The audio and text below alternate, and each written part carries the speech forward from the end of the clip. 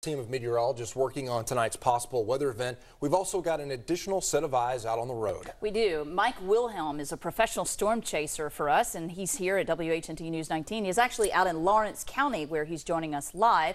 Good evening to you, Mike. Can you hear me? Good evening. I can. Mike, let me just ask you, what do things look like right now in Lawrence County?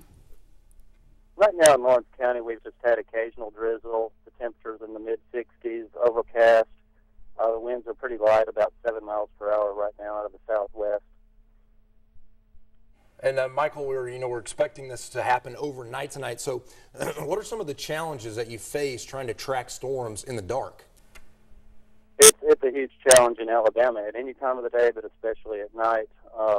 Obviously, you can't really see a whole lot in Alabama with the trees and the hills, and then at night it's especially difficult with the darkness.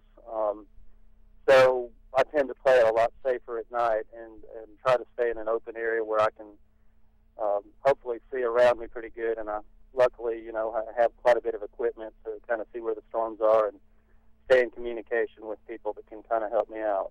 All right, Mike, we're looking at your Ustream live right now on air, and we know you've got 24 years of storm chasing in North Alabama. So when you're out there, what are you looking for specifically, maybe to tell the emergency responders and, of course, people like newscasters, meteorologists, that sort of thing? Yeah, we want to, report anything that we see in terms of possible severe weather. If we see a wall cloud or a tornado, obviously we're going to report that.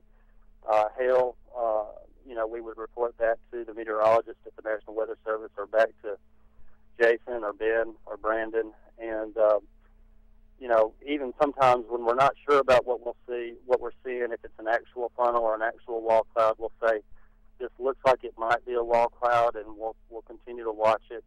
And hopefully what we're seeing from our perspective will match up with what the meteorologists are seeing on their radar, and when it does, that can enhance the warning process, hopefully. All right, Mike Wilhelm, live in Lawrence County, our storm chaser. Thanks so much for joining us, Mike. Be safe.